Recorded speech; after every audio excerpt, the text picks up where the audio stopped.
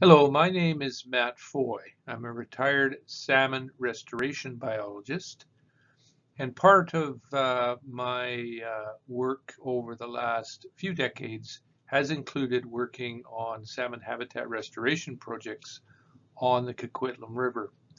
So the main theme of this story will be an effort that a number of individuals and entities have begun over the last 15 years to restore sockeye salmon to the Coquitlam River watershed. And I've given a name to this story just to give a sense on the challenges ahead on how to do that. It's called Carving a Way Forward. And there is no good science on how you restore a sockeye salmon run to a river once it's been lost.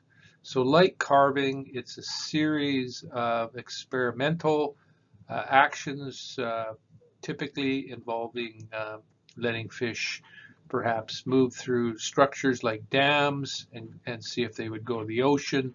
Or in this case, there's a discussion underway and an agreement to build an experimental conservation hatchery for sockeye salmon that should be completed in the year 2023. So this is a story about some of the past effects on the Coquitlam River, some of the efforts done to restore salmon to that watershed over the last decades, and perhaps some ideas that might be worth looking into by the restoration team working on trying to restore sockeye salmon to the Coquitlam River watershed. So one of the first major impacts on the Coquitlam River occurred very early in the 20th century by the construction of Coquitlam Dam. And it was the outlet of a natural lake, Coquitlam Lake. And it started out as a modest structure just the very first years of the 20th century. And then it was upgraded from a water supply to a power supply. And this was the most recent upgrade about a decade ago to upgrade it for seismic. But it's a now very large structure, and it denies fish access past the dam into what was the Coquitlam Lake.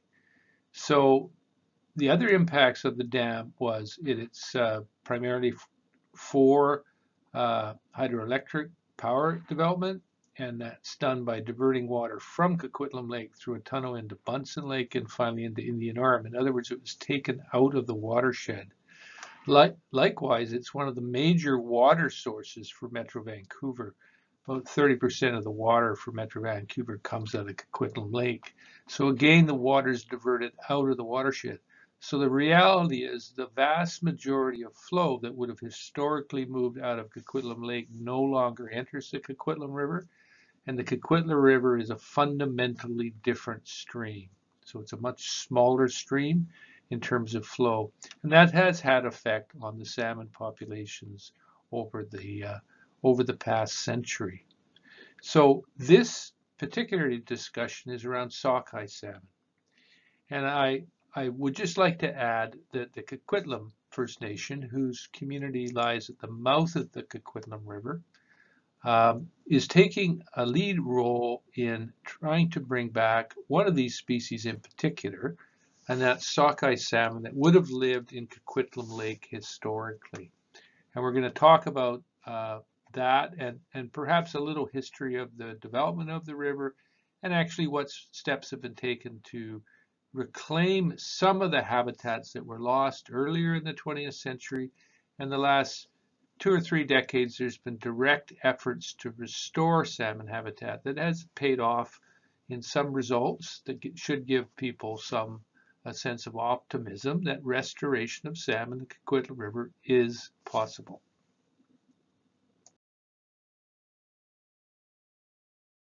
So the other impacts of development on the Coquitlam River related to land use and of the floodplains in the lower portion of the stream down closer to the Port Coquitlam area, city of Coquitlam area.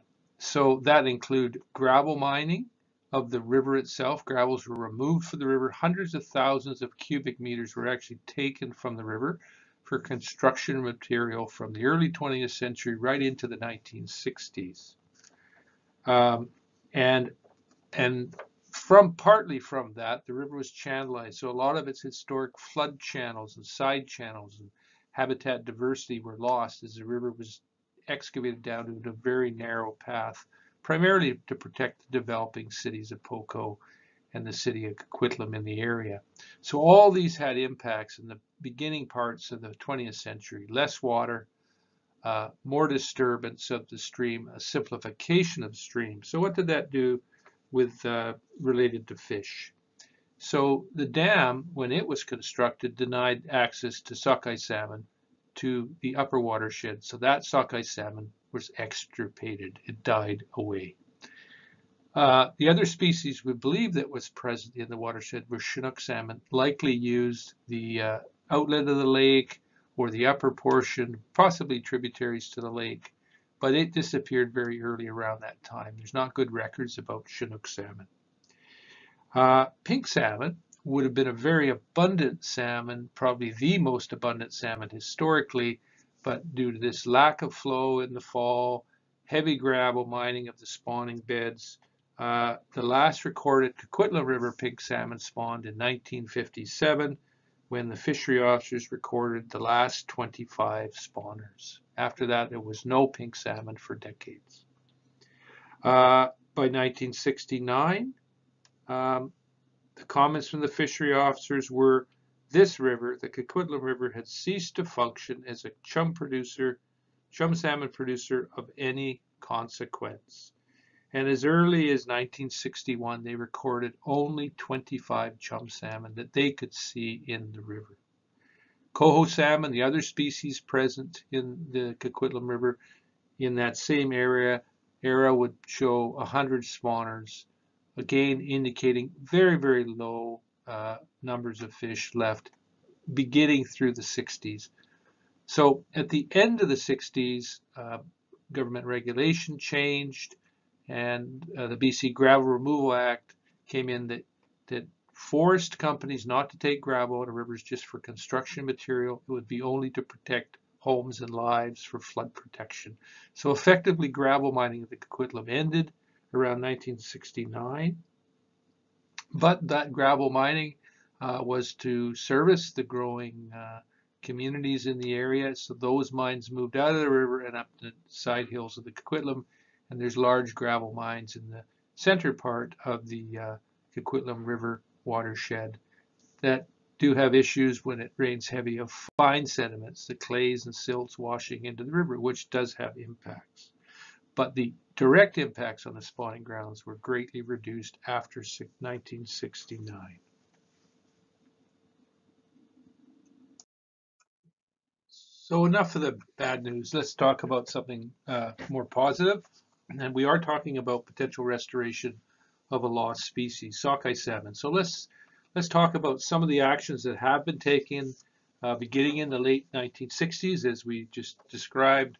No longer was gravel removed from the river itself, just for building material. But in the late 1970s, a little hatchery as part of the salmon enhancement program, partnering with a local fish and game club, the Coquitlam and District Hunting and Fishing Club, set up a modest little hatchery up by the Metro Vancouver watershed gate, a few kilometers just downstream from Coquitlam Dam. And it goes by the name today as the Grist Gosen Memorial Hatchery. And they began fish culture of coho salmon. This is a big male coho salmon in the picture, and chum salmon. So both of those species had very difficult decades up to the 60s, but the 70s became more positive. People really didn't want to lose these species from the river. So they began releasing small juveniles in terms of coho fry into various habitats, and a later chum fry, and then sometimes smolts that have been reared for a year in the hatchery in those big tubs behind these two individuals. So that began in the 70s and carried out to this day. So what else happened in that era? Well, in the early 1990s, there was an agreement struck with BC Hydro to release more water from Coquitlam Dam for benefits of fish and wildlife in the Coquitlam River. And also funds were made available both from BC Hydro and other funding sources to do direct habitat restoration along the remaining floodplain areas on the Coquitlam River that had not been developed for cities. So a whole range of habitat restorations projects were constructed, primarily focused on coho salmon, the species you're looking at here, but they did have benefits to chum salmon.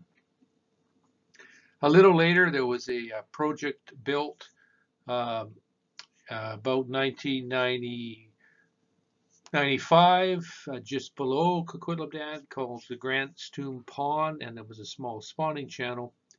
And at that point, it was used for the enhancement and reestablishment of pink salmon. So before we talk about the pink salmon and we leave this discussion about the Gris-Gosen hatchery, there was another species that were lost to the watershed very early in the 20th century. I mentioned it was Chinook salmon. So that this hatchery played a role in bringing eggs and juveniles from the Harrison River population of Chinook salmon. And they were incubated first at the Chilliwack River hatchery, and then those eggs, after they had developed to a certain level, were brought over to the little hatchery and then incubated and reared and released into the river. Chilliwack hatchery also provided some smolts, juveniles that had been reared full term at the hatchery and brought to the Coquitlam River. All these actions were trying to reestablish a species that had been lost early in the 20th century. And the Chinook releases from and the relationship with the Gris-Gosen hatchery and the Chilliwack River salmon hatchery continues to this day with an annual release of Chinook juveniles into the Coquitlam River. Now, we'll talk a little bit more about the other species that I mentioned, pink salmon. So this is just a picture of the technique used to reestablish one of the species that had been lost by the original development of the watershed, pink salmon. Now, pink salmon have a relatively simple life history. They spawn in the main flow of the river, often, sometimes in side channels.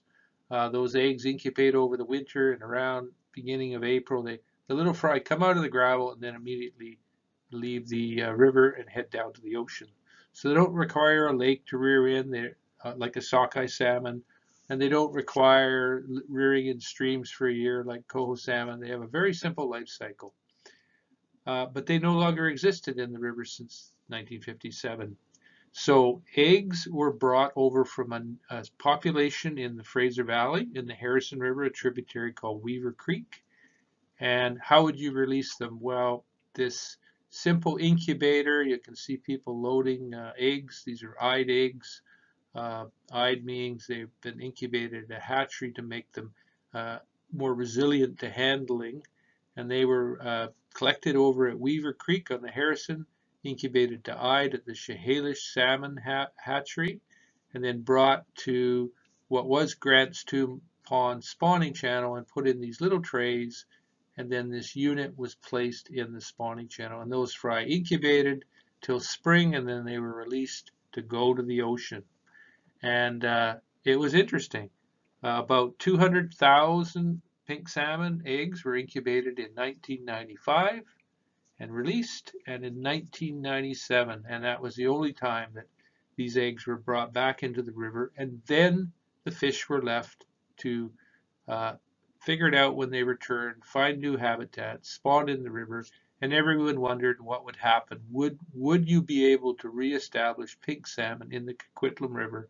This was an experiment, and there really was nothing known whether it would work over the longer term. So let's just wrap up this discussion about the history of restoring salmon in the Coquitlam River so we can move forward on discussing restoring sockeye salmon. But just to restate some of the history, If you go back into the records, the fishery officer's records, back to the earliest records that I have access to is 1947. There was no Chinook, no sockeye, 75 coho, 3,500 pink salmon, and 1,500 chum salmon recorded in the Coquitlam River in 1947. Now, don't forget, this is almost 30 years after the construction of the dam in the headwater section and the diversion of flows. Gravel mining and other development had occurred in the river even by 1947. But you can see the most dominant numbers of fish were pink salmon, followed by chum salmon, and then coho salmon. So looking after the description of various actions that have been taken over the last 3 or 4 decades, trying to stabilize the habitat in the watershed and restore what was possible, what do we have now? So BC Hydro, as part of their water use planning process, did a number of studies that looked at, estimated the escapement of salmon to at least the upper 3/4 portion of the Coquitlam River watershed. And there is one year that I think is probably the high water mark for at least the last decade in terms of numbers of fish, but I think it's important to talk about that. 2013 was a particularly good year, a very good year for marine survival for species like pink salmon right up and down the west coast of British Columbia. Now, after 2013, we ran into what's called a marine heat wave, also known as the blob. So many of our populations of salmon throughout British Columbia suffered from about 2014 through 2017 when the heat wave was in the ocean. And of course, fish come back at different ages, so it even persisted into 2020 and 21. But here we are in 2022, and we're seeing some recovery of species, for instance, like chum salmon. But let's look back on the good old days, which are relatively recent, 2013. What did BC Hydro report estimate in terms of spawning numbers of salmon? So Chinook salmon that had been extirpated for almost a century from the watershed were recorded as estimated at 2,400 adults at that time.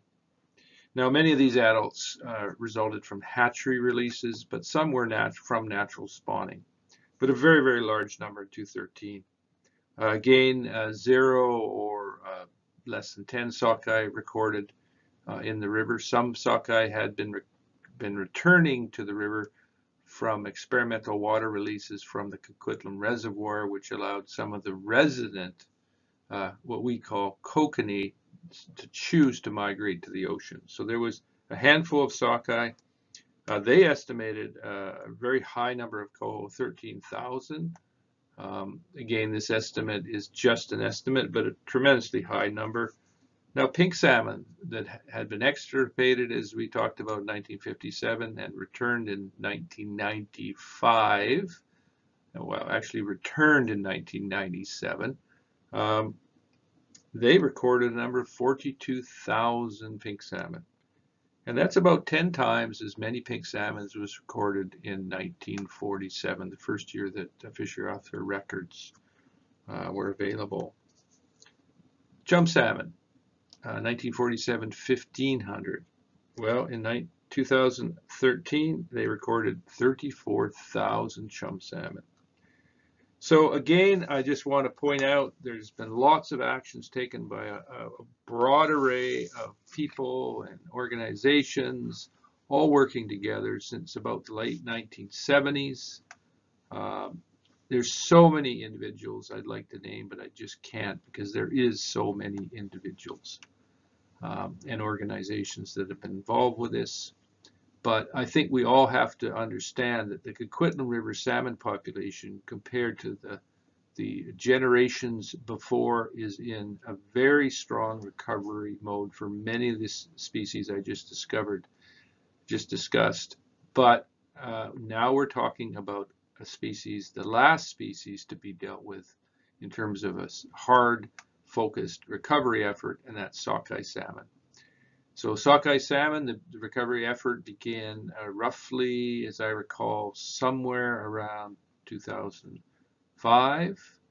How many years ago is that? It's 2022, so that's 17 years ago, when there was simple changes to how water was released from Coquitlam River Reservoir in the springtime. And what the science was looking at is there was no longer a anadromous form of sockeye salmon in the Coquitlam River. They had been extirpated 100 years ago. But there was a resident form still in the reservoir that lived their whole life cycle in the lake. And the question is, would they, in fact, portion of that population decide to migrate to the ocean successfully? And in fact, in 2008, I believe 10 sockeye salmon, anadromous form, returned to the base of the Coquitlam Dam from those early study experimental releases from the dam. So this is where this sockeye story begins, and I just wanted to build it on the foundation of some positive results that have occurred in the watershed from actions taken over the decades for these other species of salmon also damaged during the development of the Coquitlam River watershed. So let's talk about sockeye. So I thought I'd start with just talking about the general ecology of sockeye salmon in our area, let's say the Lower Fraser Valley area. So the majority of sockeye salmon will enter Fraser River, migrate up the Fraser River, find its tributary stream, and swim through that stream into a headwater lake. And the reason they're heading for a headwater lake is the majority of sockeye salmon in our area live as a juvenile for 1, possibly up to 2 years in a lake environment before migrating to the ocean. So this is a picture of a sockeye spawning in the upper Chilliwack River, and the upper Chilliwack River flows down into Chilliwack Lake as an example. These fish spawn anywhere from mid-August to mid-September. And what does that mean? It means that reflects the average water temperature of this relatively clear water stream over the winter, so their timing of their fry coming out of the gravel is roughly April 1st. So the earlier you spawn, the colder the water is on average. When these fish are spawning, perhaps the water is 15 degrees, but in the winter it may be at 1 degree or 2 degrees or half a degree for long periods of time. Effectively, it's the average temperature over the winter. Eggs develop so many thermal units. Let's say conceptually it takes 1,000 thermal units for a sockeye egg to incubate from an egg to a fry coming out of the gravel. What's 1,000 thermal units? Think of it at 10 degrees Celsius, it would take 100 days to come out of the gravel. So it's simply math. The earlier the spawners, the cooler the water. The later the spawners, the warmer the water. On the coast here, warm water comes from large lakes because lakes sometimes hold the summer heat at depth and release it over the winter. Example might be the Harrison Lake, very large lake. So that's why fish that spawn below Harrison Lake spawn a little bit later in that flowing river versus a river perhaps like the Upper Pitt River, comes out of a mountain, no significant lakes, cooler on average, and fish would spawn earlier in the Upper Pitt River. Same species, just an earlier run. So the typical sockeye here on the coast will spawn in a tributary stream to the lake, like this example, Upper Chilliwack. The fry come out of the gravel, let's say on this conceptual April 1st, and their goal is to get to the lake as quickly as possible. There's a high predation rate on sockeye fry as they migrate, so they typically migrate in the dark, in the middle of the night. Sometimes moonless nights or stormy nights are the best, but their goal is to get to the lake as quickly as possible to avoid as many of the predators in the stream as possible. Typically, sockeye don't migrate on these spawning trips necessarily that high in the stream, because the same thing, if they can migrate in a single night to the lake, that's better than being so far upstream it takes multiple nights to get down to the lake. It just exposes them to more predation. So again, the lower ends of streams are often targeted by these species. That's the dominant form. Another form that is not as common spawns called beach spawning, They often are on the deltas of tributary streams where there's some groundwater, or sometimes in certain lakes, if there's consistent wind, they'll be on windy points where the wave action is creating some sort of water movement through the gravel. Just talking about the mechanics of egg incubation, a little sockeye egg in a red has to have water moving past that egg throughout its life cycle. I remember it's something like 100 centimeters an hour. It's really slow, but they do need movement. So how does that water flow happen? Well, in the stream that we're looking at here, just the velocity of the river and the roughness of the bottom and the slope of the stream push water particles and oxygen through the gravel, through the red, past the egg and downstream at a slow rate, and that egg then has healthy incubation. In a groundwater situation, we have hydrostatic or pressure from an aquifer. There's water fed into the aquifer at a higher elevation. It's going underground.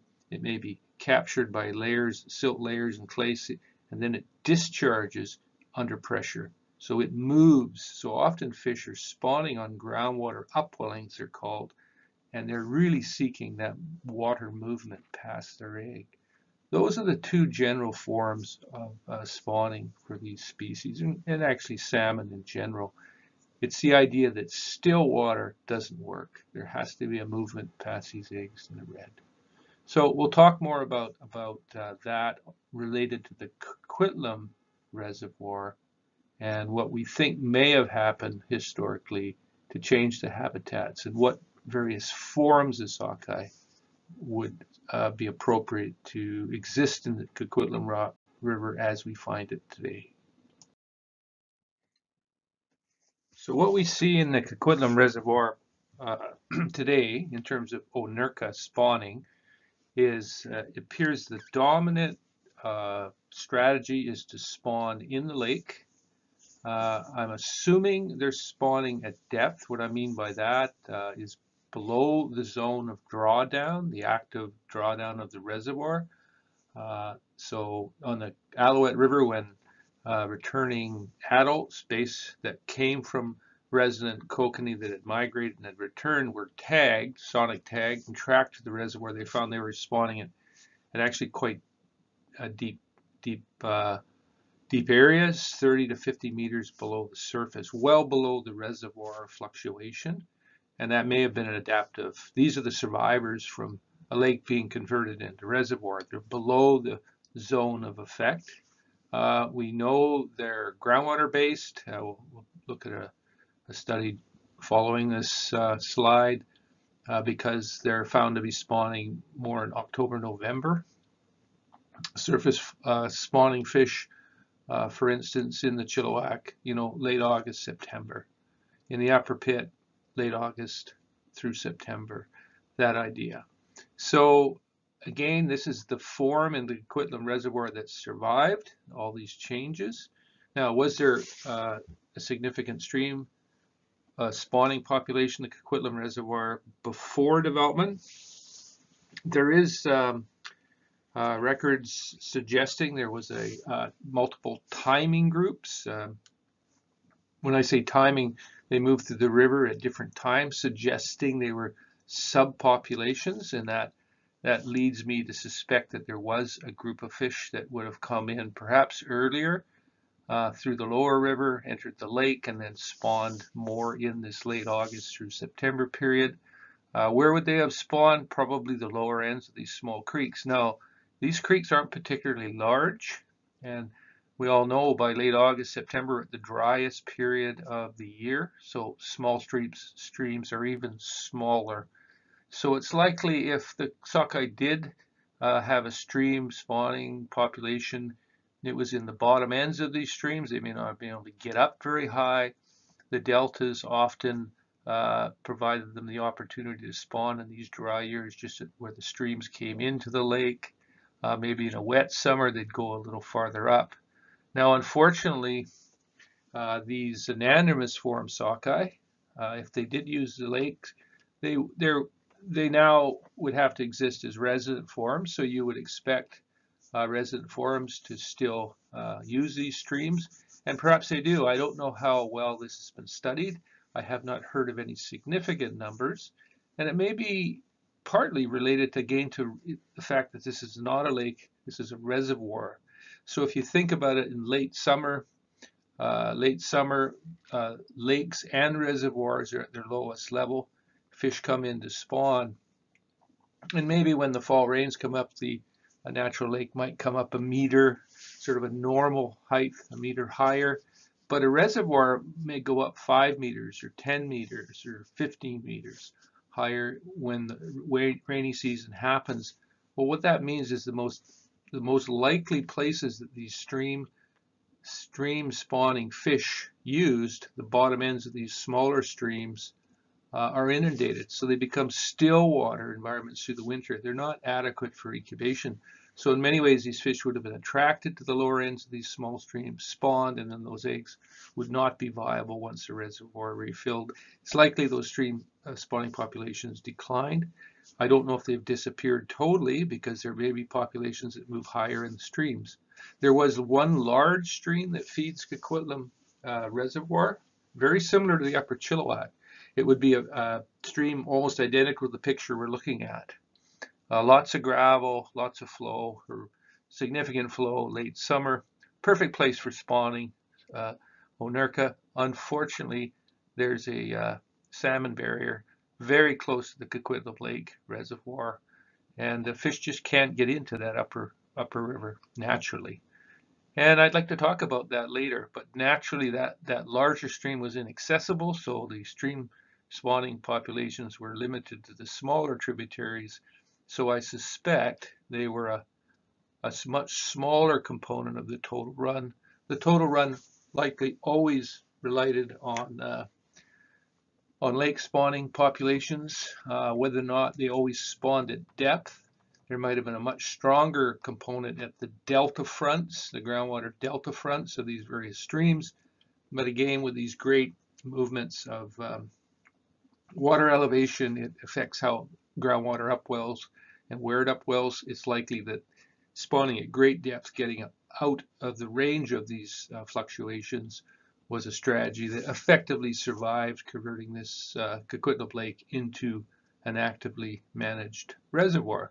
So this is the situation we find ourselves today, and I think it's worth discussing what strategies could be used for restoring sockeye salmon to the Coquitlam Reservoir that accepts the watershed as it is today.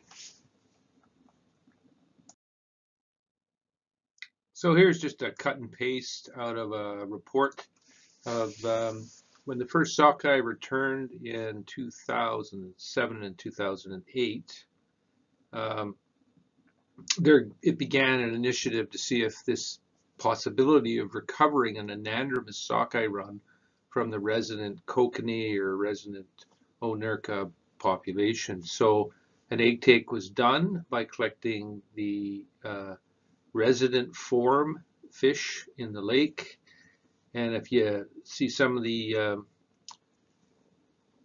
if you read down, it talks about egg takes occurred from October 22nd to November 23rd. So that's a very late spawn time, and that's clearly based on a groundwater. Now, groundwater is warmer through the winter, so those eggs will still come out of the gravel on April 1st, but the average temperature perhaps is 6 to 8 degrees Celsius, even on the coldest day of winter. So those eggs are just incubating on this groundwater at depth. What else important from this report? They produced, I think they had a target of 5,000 smolts. They may have released only 4,000. And if a 1% survival to smolt to adult, they would get 50 sockeye back. That was the hope. I know marine survival for sockeye used to be 5%, but recently the marine conditions have been poor, so 1% was a very conservative return rate. The challenge is this: from that release, these eggs were taken. They were taken to a hatchery on Ranko Ground that does sockeye salmon, Rosewall Creek. They were turned into yearling smolts, so they took them around the lake rearing phase, took them to a yearling phase so they would be ready to migrate to the ocean. Then they were returned to the Coquitlam River and released just below the dam, as I recall. And there was an expectation fish would return. In fact, no adult sockeye returned from this release. Again, highlighting this is uncharted territory trying to take resident form Onurka back to an anadromous form. We know it's possible. We had 10 fish return in 2008, but it's not easy. And perhaps we have to use all the tools, our experimental tools, to see how we can, if we can accelerate the recovery and improve the marine return rate of fish coming back to the Coquitlam Reservoir. So a little bit of optimism, a couple more points from this study. So looking back at that original release in 2005, they estimated only 620 smolts went to the ocean from this resident Onurka population. They were able to navigate the Coquitlam Dam and go down the river, 620. So if 10 fish returned, that's actually higher than the 1% return expected. Now the difference between these two studies, one study was based on a subset of the resident fish that chose to migrate. We don't understand migration and resident versus anadromy. It could be a very small proportion of the population maintains the desire, the drive to migrate to the ocean, a very small proportion. Those 620 sockeye did return about, looking at this, a 1.5% survival back to the river. Now, contrast that to when you took eggs from resident kokanee that had not chosen to migrate. This was just a general grab of the population, and we got no returns. So this just highlights, this is all unknown territory, but it also probably points to where we probably will have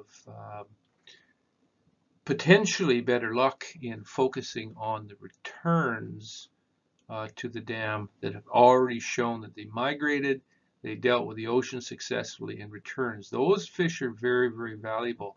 Unfortunately, to date, we haven't been able to have significant returns to do an experiment to see if we took those into fish culture, could we get much higher survival back to the dam. We'll talk a little bit about one of our parallel watersheds over in the Alouette that have been looking at this for the same length of time. And before I forget, I just wanted to point out, it's highlighted in red, a comment made in this report from the 2015 program. It says, to our knowledge, if successful, this would be the first establishment of sockeye based on residual kokanee in the world. So, as I said, we're going to talk about a parallel study on the Alouette River that in fact has returned an anadromous sockeye, just like at the Coquitlam, from a resident form. But also I'm going to talk about at least two other studies that I'm aware of in the Columbia River. They're doing very similar things, and I think what they're learning will inform our program on the Coquitlam, on the Alouette, and brings some points that I'd like to discuss about moving forward, what we might do in terms of strategy on how to move our program forward in a reasonable way that we can have the highest chance of successfully seeing an anadromous sockeye returning consistently to the Coquitlam River watershed. So the situation over on the Alouette watershed is almost a twin of what's has gone on in the Coquitlam watershed. Both had headwater lakes that had natural populations of anadromous sockeye salmon that were extirpated by the construction of dams very early in the 20th century. So in fact, the first sense that juvenile resident form Onurka might choose to migrate to the ocean if given the chance occurred on the Alouette River, not on the Coquitlam River. We were looking at potentially how to restore sockeye salmon to the Alouette River watershed, And one of the tests that was being done is there's a spillway, so we were spilling water in the spring over the spillway from Alouette Reservoir to Alouette River. Now this normally did not occur in the spring. And what we were simply doing is using coho smolts from a nearby hatchery to see if smolts left the Alouette Reservoir, could they survive the fall over the spillway? Well, when we were releasing the coho smolts at the same time, a very significant number of these resident Onurka smolts migrated at the same time. And this is where people started to say, would it be possible to reanonymize sockeye population from the resident form? So over on Coquitlam Reservoir, the flows were changed there the next year because of what we observed on the Alouette. So the Alouette is about a year ahead in this study, and also it has some natural advantages. So when the original sockeye recovery team started to form, it was agreed in the beginning that we would use the Alouette River as the experimental watershed to inform what to do in Coquitlam. Now I understand the two groups have separated and they're looking at their own studies, but it's still my opinion the Alouette has a number of natural advantages that will inform what we should do, or at least inform what we should try to do on the Coquitlam River. And I'll give an example. In Alouette watershed, they have a spillway, so the water can be released over the top of the dam. The natural migration behavior of salmon smolts is to go in an outlet of a natural stream. The sun above you, or the moon above you, or the stars above you, it's not natural to go into a dark tunnel like we have in Coquitlam. So the Alouette has a more natural outflow that we can do more tests to see if these an Onurka will naturally migrate. The second thing is Alouette Lake is being fertilized to make it more productive for Onurka, primarily the resident form, as a form of compensation because it's a hydroelectric reservoir, not a domestic water reservoir. What does that mean? It can produce more Onurka. That's the intent of it. It makes it more productive. We can't do the same thing in Coquitlam. It's going to be a low productivity watershed because it is used as a domestic source. Again, the Alouette is almost a twin, but it has less human constraints on reestablishing anadromous fish. So what have we learned in the Alouette? So over the years, every year this water's spilled over the spillway and fish migrate. Onurka residents smolt and migrate. We don't know the exact numbers because it's not monitored. It was in the early years, but what we are monitoring is adults return because there's been a long-standing fish fence a little ways below the dam, so it gives us very good numbers. So what have we learned? We have learned that we can have a consistent, anonymous sockeye salmon return to the Alouette Reservoir. And here's the numbers on the right. But what I've also seen from this pattern is when the adults came back, they were just simply driven around and put back in the lake to spawn naturally. And those juveniles would have to compete with the resident form Onurka. And to me, what I see the pattern is, I don't see a pattern of increase. And what I mean by that is, by these fish going to the ocean, they are much larger than the resident form. When they return, they carry more eggs. That's the advantage of anandromy. You have to have a higher survival and a larger body size. You get more eggs in the gravel, more fry into the environment of the lake to compete with the resident form. And it's all about numbers. Which per egg in the gravel, what brings back more eggs to the next generation? And right now, it looks to me that I don't see any signals that this anonymous experiment is providing a positive trend for population. So let's just have a look at that. I've sort of broken it down in 4-year increments from 207 to 210. And I just added up how many fish left or came back in that 4-year period. 204 came back to and were placed in the lake. In the next 4 year, only 58 came back. The next 4 year, 22. And it looks like we're moving into a more productive phase in the ocean. We're now at 119. The message is, you would hope by doing this experiment, we would see a slow trend toward increasing numbers, but we're not.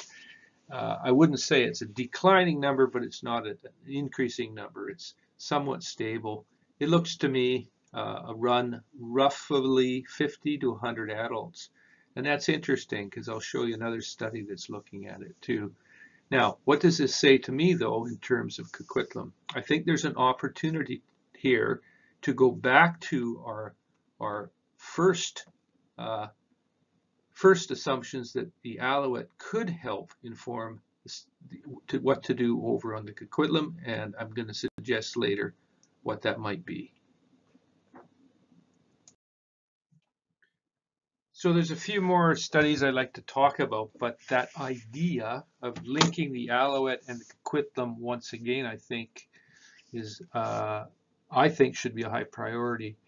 So what Alouette has is returning adults that have survived all the challenges, migrating from the reservoir down the river, ocean, and returning.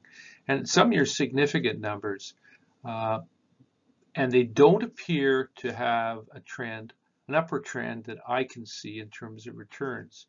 So I think for the benefit of the Alouette, sockeye anadromy experiment, an experimental release from eggs taken from these returns would be well worth the effort for the Alouette project. But at the moment, they are not set up to do that in the Alouette watershed. But the Coquitlam watershed is.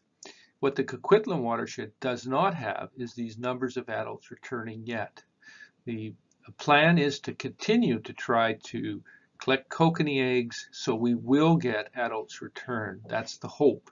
But we've done it once and had no return that we were aware of it, so that may fail. But even if it doesn't, we get our fish back, it'll be another 4 years before we even get a sense, are we going to get fish back or are we going to fail again? That'll take us 8 years.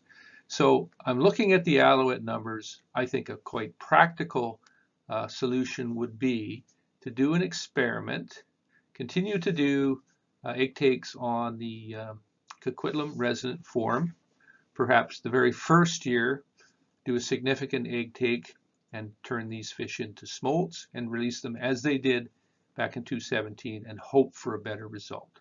And the word is hope. The second year, take an equal number of eggs from the Alouette river return and hoping that there's enough for that egg take. And you can see some years there's virtually no fish, so there's no guarantee of this. But if there is a return and those fish can be held long enough to survive to do the egg take those into cultures at Coquitlam, turn them into smolts, ensure that they are all marked, and return them to the Alouette River for release. So what that will do is that will give a sense. We've done an experiment on letting fish naturally leave the lake and return, but now this is the second generation where you're rewarding those that return and see what sort of survival you would get if you went through a hatchery culture. Now this will inform the Alouette program for years ahead. They're talking about other things like fishways right now, but this will give them a leap forward, but it will also give a sense to the Coquitlam watershed. If they do get adults returning, what sort of potential benefit will they get from taking them into fish culture? Do you double the survival? How is that going to work? If we believe the original return from the Coquitlam River, 1.5%, that appears to be an acceptable return if we can get that from these enhanced fish. So really, we can only run the experiment in the future in the Coquitlam, perhaps 4 to 8 years out, or we could run the experiment in year 2 from the Alouette if the Alouette group and the Coquitlam restoration group came to an agreement that this made sense for both their interests. Anyway, I think it's very worth discussing, and I think I'll talk probably at the end of this presentation of some other variations on this strategy. So this is one of the areas that I wanted to highlight. I view it as a parallel study to what's happening on the Coquitlam and Alouette. In this watershed, same thing, there was large dams constructed for irrigation and hydroelectric power that denied sockeye salmon access to a headwater lake. It's in the Deschutes Basin. That's a major tributary of the Columbia River. And it's a big study, lots of capacity, lots of excellent science. And when I look at when it started, interestingly enough, virtually almost a few years after the original studies on the Alouette and Coquitlam. I don't know if there's a link there, but it's interesting about the timing. And we'll talk just a little bit more about this report. So you can Google this report. As I recall, it's 619 pages long. There's a lot of information to go over with. However, it's really interesting, and I just cut out a couple sections that relate to what we're trying to do on the Coquitlam River Reservoir. You can see the goals are very, very similar. Restore a self-sustaining and harvestable populations to historical sites in the Upper Deschutes Basin. And they talk about a large number of resident kokanee from Lake Billy Chinook have been utilized to begin developing an anandrobous sockeye run. So this is effectively the strategy that's being discussed now on the Coquitlam River. So in their case, they're talking about juvenile kokanee that exhibit migratory behavior and enter downstream collection facilities are marked and released downstream of another dam downstream. And then as those fish go to the ocean, there are some adults returning that are captured at a fish trap and then passed upstream around that dam to spawn naturally in their historic spawning grounds or move to a round butte hatchery. So this is really interesting. These folks are doing almost the exact same that we're trying to do at Coquitlam watershed, and I suspect their capacity and science is really deep, because this is a major hydroelectric watershed, the Columbia River, and there is large amounts of funds to do these sorts of studies. So I just cut and paste a summary. 500,000 yearling kokanee and sockeye have been captured moving downstream. That's a lot of fish for this study, and it's been released below the Butte Dam. But here's the caution. From those fish, they've only seen modest gains, and returns of adult fish did not exceed 100 fish till 2016, when over 500 fish. And all genetic analysis suggests these fish, 90%, originated from Lake Billy Chinook. Again, as was pointed out, this is all new territory. But these folks are generating some really strong numbers, and they have it looks like they have a hatchery program to see if multi-generational returns start to improve their marine survival. Again, I would recommend the planning group pull data and reach out to this group, because I think they're going to break trail for us and inform us to give us hope, or give us a sense on what priority we should give to certain types of experiments in this new sockeye facility that we're all hoping to see built by 2023 on the Coquitlam River. So this is the second watershed in the Columbia that I think relates to what we're discussing on the Coquitlam watershed. It's Cle Elum Lake, and it's in the upper Yakima Basin.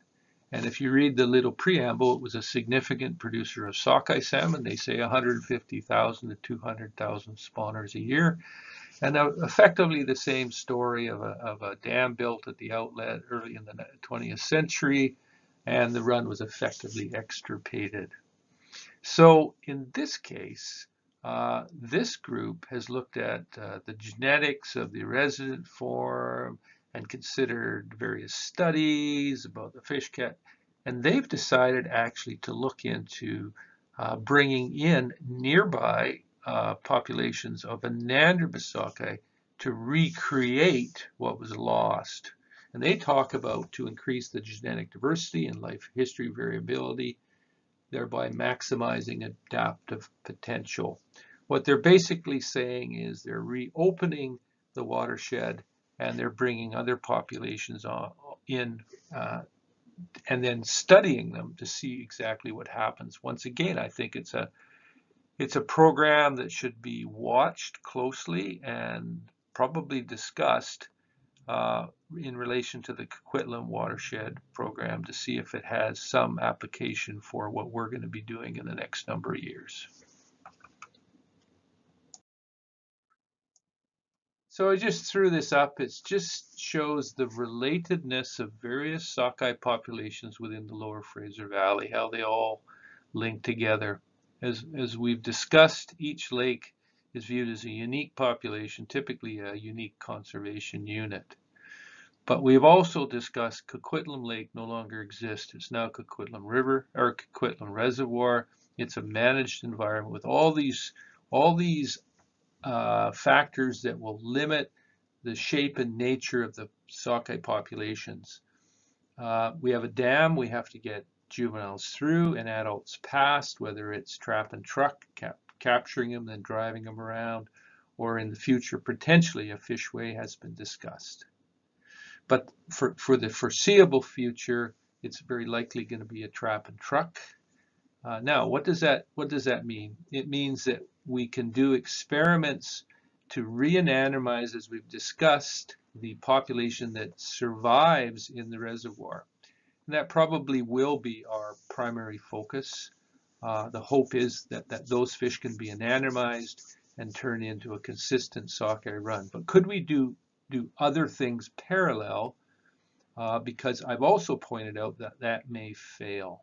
That may not provide a reasonable return or a return that people think is success to that watershed. So is there other things that we could look into? Well, one of the things I think is quite possible is to always consider Coquitlam and Alouette as two closely related populations. Alouette has some natural advantages, spillway, ongoing fish trapping. As you see, there's adults returning. And there could be an argument made that in the future, after a number of cycles of effort, if there's still not significant adult returns to the Coquitlam watershed, if there was enough returns to the Alouette watershed, if somehow those two populations could be used to supplement each other. In other words, if it was successful in the Alouette for whatever reason and unsuccessful, perhaps males from the Coquitlam could be used, anandromous males, and some eggs from the Alouette to create a population that's related to both, but this is forming the anandromous population of the Coquitlam, which does not exist. It has extirpated that idea. So again, seeing how those two populations, and these fish would though be deep spawning populations that have proven that they can survive in this reservoir environment. So the first plan would be to have a Coquitlam only deep spawning anandromous population. If that appears to be unsuccessful and Alouette is successful, then perhaps in the future they could be create some sort of bridge population just for the anandromous form. Would the resident form persist? My guess is the resident form would dominate in the Coquitlam as it always has. It's suited to the lake, and the anandromous portion will always be a part of that. So that's the first one. The second variation is, as I said, the watershed, both downstream and upstream, are not the watershed of history. It is what it is now.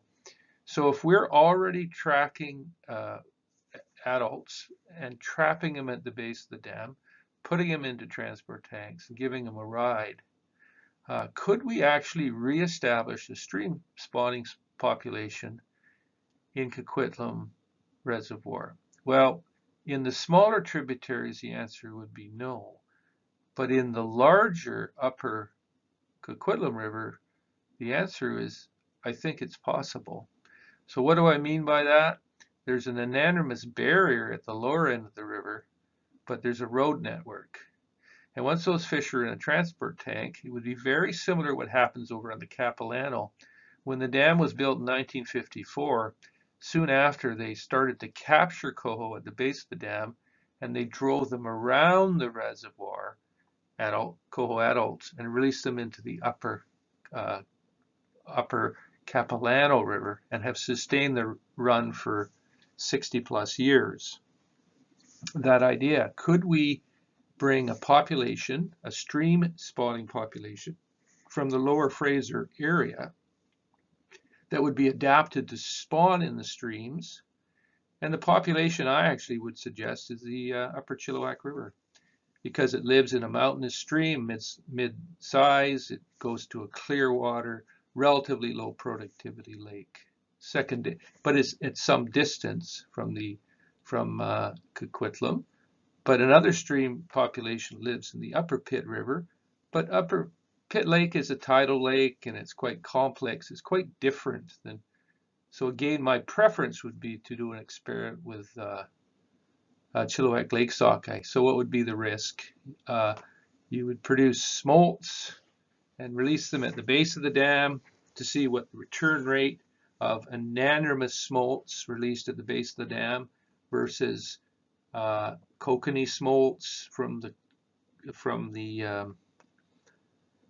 Coquitlam Reservoir population, just to see what sort of benefits. If it looked like anadromous fish were surviving and returning at a much higher rate, as they returned as adults, you could choose to take those adults and bring them to the upper river above the barrier to spawn naturally, to create a summer run population. So that's a parallel to the lake.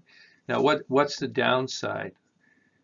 From the genetic point of view, when you have fish spawning in August, September, it is highly unlikely they would have any genetic impact on fish spawning in mid-October to November. So that's a good thing. Will they persist in the lake as a resident form? Maybe, but then they would have to be limited to the small tributaries that already don't appear to have a resident form in them. So it's unlikely. So really the only impact is they would be competing as they reared in the lake with the native resident form, but effectively they would be competing to produce anadromous fish is what everyone is looking for. So the idea of creating a more biodiverse population related to the watershed as it is today, but it's mimicking in some ways the watershed probably pre-development. There's a summer run spawners and a fall run. The summer run is from outside the watershed, but uses the physical attributes of the watershed. A stream that was not accessible in the past, but again, the lake isn't accessible because of the dam. So there's a trade-off. It's a managed system, and as long as that dam remains, it's likely that trapping and trucking will continue. So that's just as a concept. I think it's worth discussing and talking about and thinking about how would you do it. Again, I think going back to my original thought, I think it would be integrated in a program of some releases of the core population, the kokanee egg takes, as we talked about, a potential year where you produce fish for alouette. Just to answer the question, do fish that return give a higher rate of return in the second generation? And you do those fish release back to the alouette as an experiment. And the third experiment would be if you took eggs collected in the upper Chilliwack, took them to smolts in the hatchery and released them at the base of the dam, what would be the return rate to the dam, and then compare it to what it return rate from the kokanee releases, and then have a serious discussion if this line of reasoning would make sense. Again, there's no requirement to release those fish in the lake until this information has been collected and a deeper discussion if this is what people would like to see. So that's for fish that rear in the lake. Those are the sort of options that I think are well worth discussing, and I'll put a slide up with a potential sort of scenario.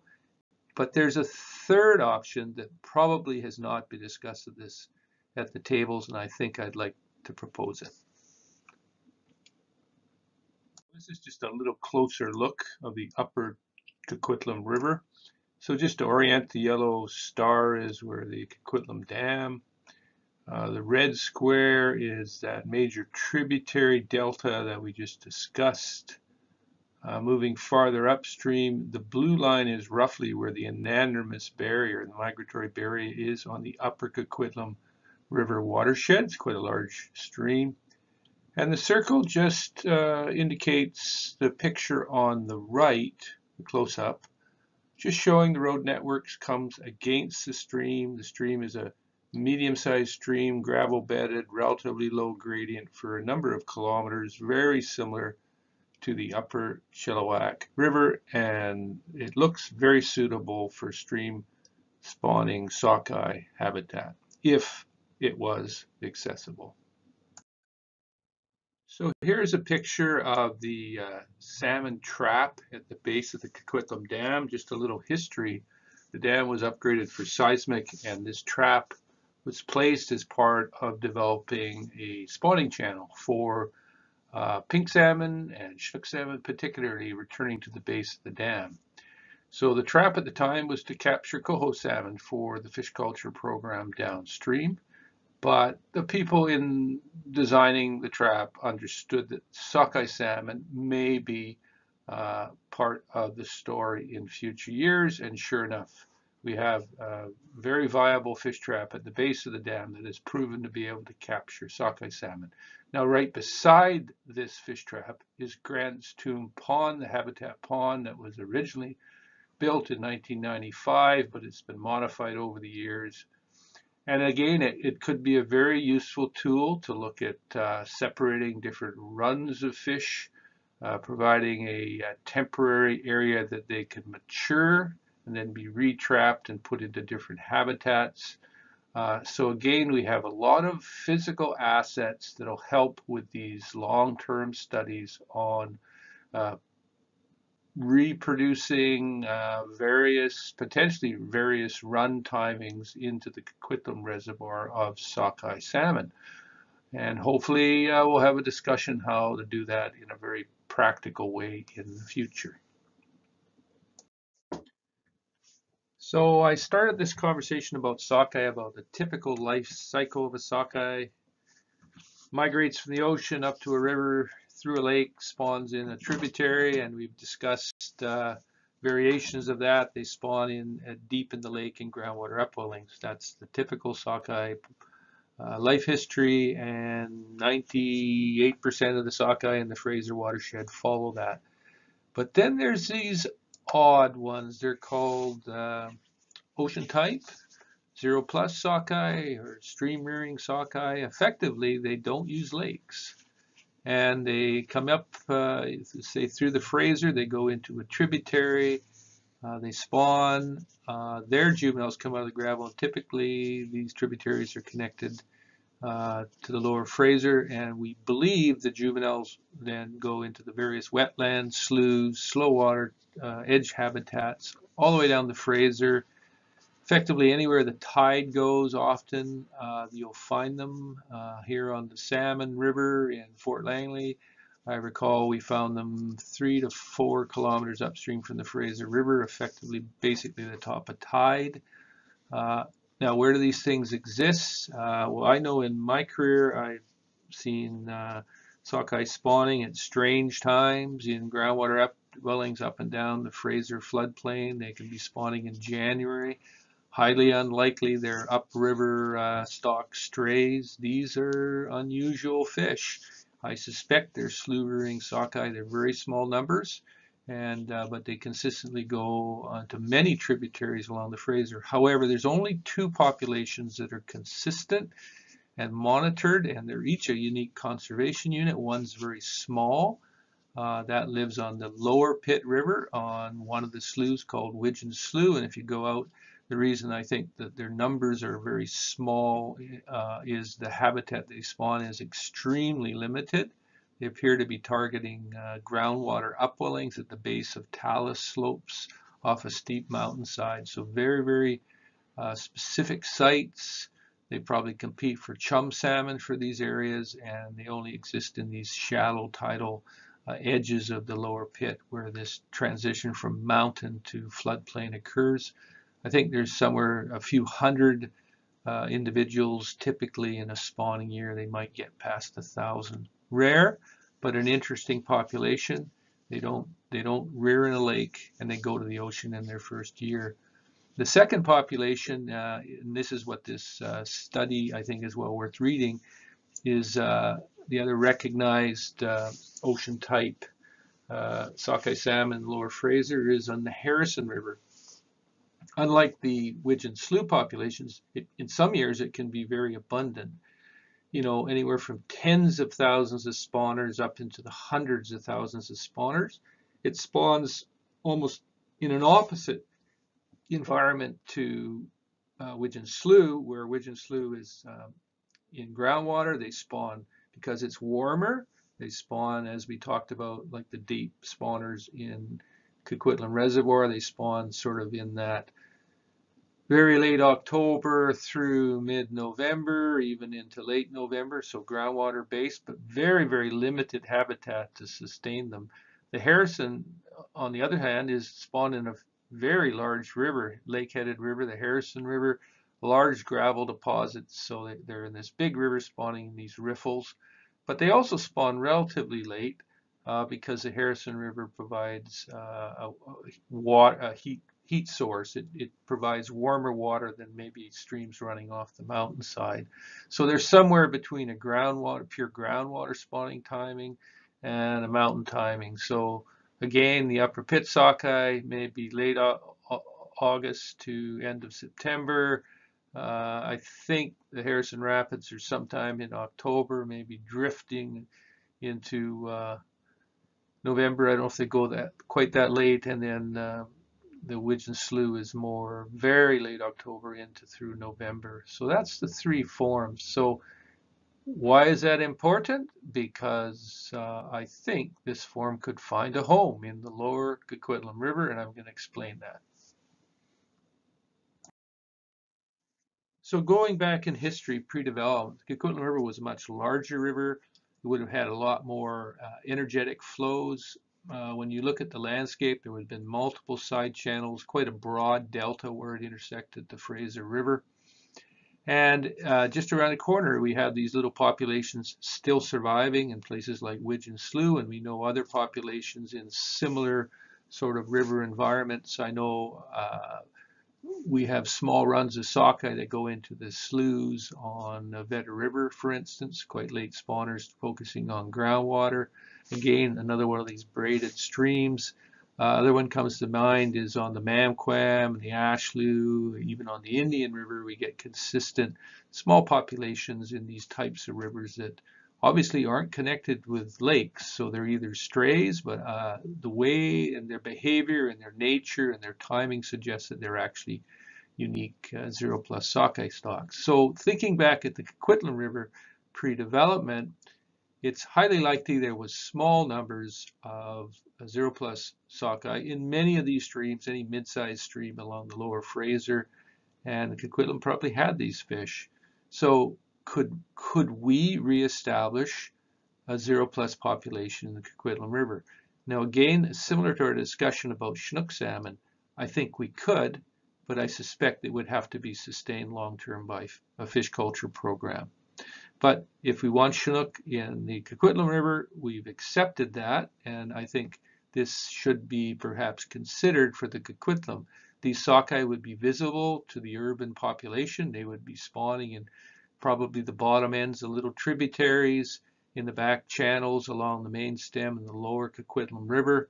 Where their fry would survive, their fry would go down into various sloughs at the bottom end of the river. Many of them have been restored in and around the Colony Farm Park. A number of tidal sloughs have been restored that would be, I think, very good early habitat for this type of population. So again, I think it's another strategy that could be done in parallel to bring sockeye salmon back to the Coquitlam River. And the logical population to initiate the run probably is from the Harrison River, because It would be a low risk. It's a large population, similar to the reason we took Harrison River pink salmon and Harrison River Chinook salmon. They were abundant, and it's a low risk to do an experiment. However, we also have a hatchery for sockeye, and the question I would have, is there a value to do experimental releases of juveniles in this very small population at Widgeon Slough around the corner and do some habitat restoration activities? Because the latest review suggests that the Widgeon Slough is so small, it will always be at risk of extirpation just because it is small. And perhaps we could do some sort of research using the new facility to both inform what our options are for Widgeon Slough. Could we expand Widgeon Slough's habitat to include the lower end of the Coquitlam River in the future if it became more abundant after fish culture? These are all good questions, and I think is well worth discussing while we're talking about bringing sockeye salmon back into this watershed. So just one last thought on this program. If we did do an experimental release, let's say, of Harrison River fry that had been incubated at the new hatchery to perhaps 1 or 2 grams, it is an experiment, so it's the assessment part. I think when I looked at the lower river, you would separate the releases from the upper river, so to keep the study area in the lower river where their ecology would fit better.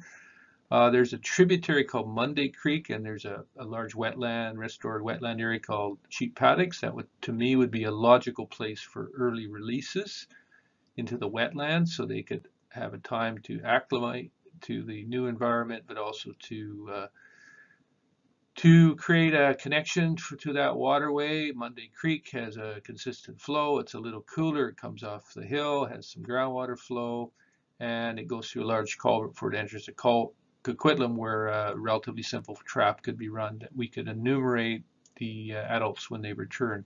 This is an experiment, so if you're doing an experiment, you have to have a way to assess it.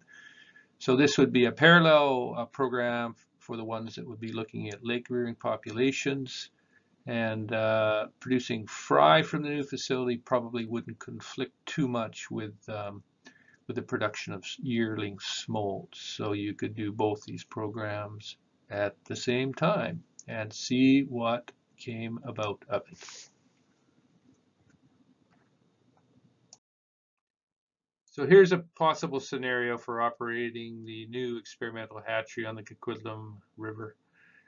When I look back, we have tried releasing water through both dams, and on the Alouette River successfully returned consistently adults to the base of the dam and transported them into Alouette Lake to spawn. But we're not seeing great trends in increasing population returns to the dam base. It may be that this will be the return that we'll see from this strategy for many, many years forward. So can we do more? And this is what this scenario is going to look at. Can we use fish culture to accelerate the recovery of anadromous sockeye in Alouette Lake? And if we can do it in Alouette Lake, that'll predict what we might be able to do in Coquitlam Lake if we just keep at it. But we've also learned in Coquitlam Lake, the natural smolts migrating did return adults. But when we tried to culture kokanee, we got no adults. Now we're going to try that again, and we're going to up the numbers. But it could be that our results will be very, very poor. So this scenario is effectively putting on bets on different strategies. So after 4 years of doing these strategies, you'll have another 4 years or so. So effectively, for the next decade, this will provide data on choices for the next decade. What is the strategy to return anadromous sockeye to this watershed in a way that will provide consistent sockeye runs and do what everyone wants to see is a healthy sockeye run to the Coquitlam River in the future. And in this case, I'm suggesting we consider looking at restoring biodiversity, different timings, different life strategies, not genetically fully linked to Coquitlam. Some may be or will be. If we're successful, maybe the dominant run will be, but also consider bringing in new populations to replace ones that have been lost from development in the past. Anyway, this is a scenario for the first 4 years, and I just wanted to generate this discussion and get people talking. We have an opportunity to move forward, and it would be nice if we could, at the end of the next decade, have some good solid data on what our next steps might be. So looking back at our experiences on the Coquitlam River watershed since beginning in 2008, when the first sockeye returned, I recall the very first group of individuals involved in looking at the potential for sockeye recovery did a tour just across the line to the Skagit River, to a hydroelectric river that has 2 major dams and a sockeye population above the upper dam. It's called the Baker Lake on Baker River. Now this program at the time were just trying to recover their sockeye salmon that had got to extremely low levels in the mid-1980s, almost had disappeared. And they took a bunch of actions, including capturing smolts in the upper dam as they migrate out of the river. And then when the adults returned, there was a trap, and then the adults are captured and taken into tanker trucks and moved above the 2 dams to carry on into the reservoir and into the upper river spawning area, spawning streams. There are some artificial spawning beaches that have been created, upwelling spawning beaches, but effectively a number of activities. So over the years from the 80s, you can see from this graph, the numbers have increased, and this is during a period of particularly the last 5 or 6 years of relatively poor marine conditions, and the population has exceeded 30,000 adult sockeye, which enter the trap at the lower river, are put into tanker trucks and trucked around the dams. An extremely successful sockeye salmon restoration program. They have slightly different challenges than the Coquitlam Reservoir, but they have been successful, I would say, from all measures to recover their sockeye salmon population. And my hope is with some thoughtful action, the Coquitlam River restoration teams will have similar success in future years and decades ahead.